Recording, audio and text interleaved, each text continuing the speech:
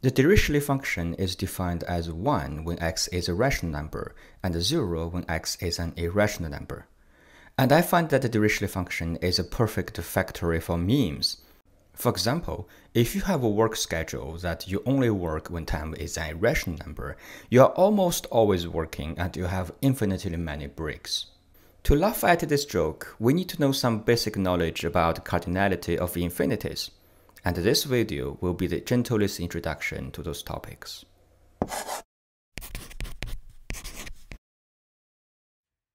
First, let's build an intuition that a randomly picked real number between 0 and 1 is almost always an irrational number. Here is a random number and we don't know its identity, and we have to guess whether it's a rational number or a irrational number. Let's do it digit by digit. Suppose we know the first digit after the decimal point is 3. What information does it provide for determining the irrationality of the number? If this number is a rational number and 3 is a repeatant, then every single digit after the 3, the first 3, must all be 3. Imagine how likely is it?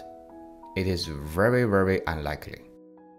One may argue that even this number is a rational number, the revelation of its identity can be delayed. What if 3 is not the repeatant? This argument is true. Let's say the second digit after the decimal point is 9. And if 9 is the repeatant, then every digit after the first 9 must be 9. If 39 is a repeatant, we will have endless 39 pairs after the first pair of 39. What is the moral of the story? Well, being rational has a cost. You lose the freedom of choice. If you are a rational number, you can delay the revelation of your identity for as many digits as you want. But after a certain point, you are no longer random, you are completely fixed. An interesting argument is the change of base. If we rewrite 1/3 in base 3, it just becomes 0.1. This is an illusion, because the repeatant is just 0. Changing bases doesn't change the rationality of a number. There are infinitely many zeros after every terminating decimal. We can write down the probability for a randomly picked number to be a rational number. Changing bases doesn't change the nature of the exponential decay. And because real numbers are either rational or irrational, the probability of picking a rational number over the probability of picking an irrational number also follows this exponential decay. Lastly, because the number picking is completely random, the probability corresponds to the size of the sample space directly. And this is why we say that the size of the rational number is negligible compared to the size of the irrational number. What are we talking about when we talk about the size of the rational number? There are so many of them. Well, let's start talking about the size of some regular stuff. An empty set has no member, therefore its size is 0. A set that contains number 0 has the size of 1. Keep adding the integers to the set one by one, the size of the set increases one by one.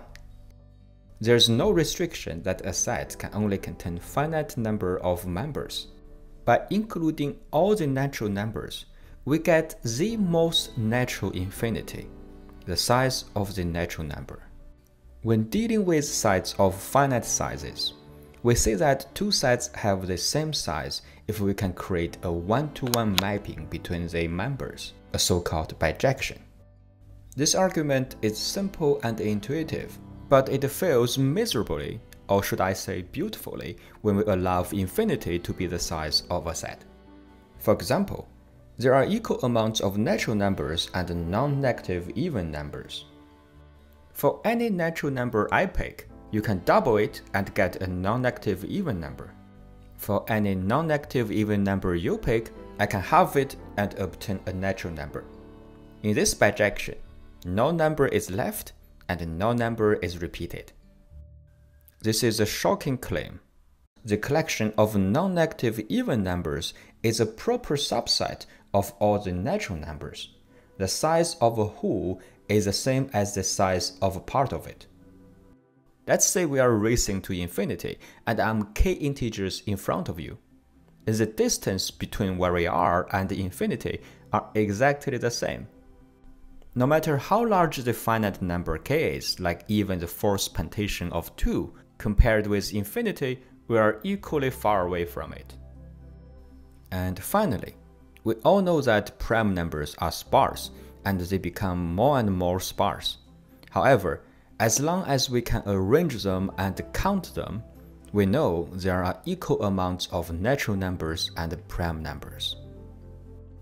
The size of natural number, the most natural infinity, it is so important, so let's give it a name. How about Aleph 0? And we no longer use the term size, let's use the term cardinality. And our bijection argument will remain valid for sets of cardinality Aleph 0. So, what is the cardinality of a rational number? It is Aleph 0. And now we are answering the question directly. The fact that rational numbers are both dense and infinite is not trivial. Think about the interval from 0 to 10 inclusive. We only have 11 natural numbers, but there are already infinitely many rational numbers from 0 to 10. So how is the mapping possible? The key of the proof is to construct a well-behaved order of rational numbers. I can arrange the rational numbers into groups. In each group, the denominator and the numerator add up to a constant. And inside each group, the members are arranged in ascending numerator order.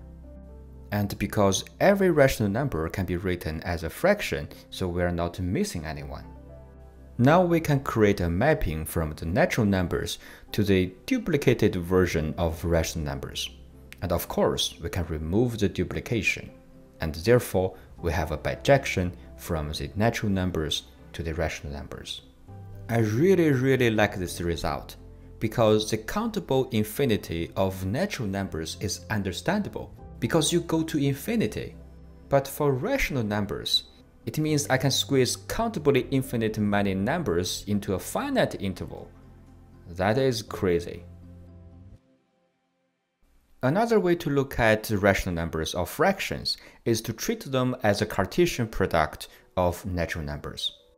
This suggests that the Cartesian product of Aleph 0 is also Aleph 0, and by mathematical induction, the Cartesian product of k Aleph 0 is also Aleph 0, where k is any finite positive integer. From the bijection example we did earlier, it is also easy to conclude that the finite amount of summation of Aleph 0 is also Aleph 0. Still remember this result? How did we send n to infinity? We sent n to infinity by checking every digit after the decimal point. This strongly suggests that although there are infinitely many rational numbers, its size is infinitely negligible compared to the size of irrational numbers. So, is the cardinality of a rational number 2 to the power of Aleph 0? The answer is true, but it's actually easier to prove that the cardinality of a real number is 2 to the power of Aleph 0. So let's prove that first. Let's assume that the cardinality of a real number is Aleph 0. Then the cardinality of real numbers between 0 and 1 is also Aleph 0. We can create a mapping fx that maps the interval 0 to 1 to the whole real line that preserves rationality. Now, if the real numbers between 0 and 1 are countable, and I can write them as binary numbers and arrange them in some order. The key is that all the real numbers from 0 to 1 are here. I'm not missing anyone. Now, I'm picking the first number's first digit after decimal point, the second number's second digit after decimal point, and I flip them to construct a new number. This new number is one digit different from any existing number. Therefore, it is not a real number as we already listed out all real numbers. This is clearly a contradiction. Recall that we constructed this number by adding digit after the decimal point one by one up to Aleph 0. But each digit has two possibilities. Therefore, the cardinality of all real numbers between 0 and 1 must be 2 to the power of Aleph 0. And 2 to the power of Aleph 0 is also the cardinality of the whole real line. So does 2 to the power of Aleph 0 have a name? Well, it's a little bit complicated. We do have Aleph 1, and it's defined as the smallest infinite cardinal number greater than Aleph 0. If you say 2 to the power of Aleph 0 is Aleph 1, you are accepting the so-called the continuum hypothesis. Mathematicians have proved that it is impossible to prove or disprove this hypothesis. For now, let's assume that it is true. Therefore, the cardinality of a real number can be denoted as Aleph 1. By contradiction, the cardinality of irrational number must also be Aleph 1, because if it is not, then the union of two Aleph 0 infinity must also be an Aleph 0 infinity, which is a contradiction. If you are tired of proof by contradiction in this video, here is the explicit bijection from real numbers to the irrational numbers. This is a weird function, but it works. Let's try a few numbers. So f1 is 1 plus pi. How about 1 plus pi? It is 1 plus 2 pi. The idea is that each rational number will be shifted to the right by pi, and the original occupant will be shifted to the right by pi as well, so on and so forth.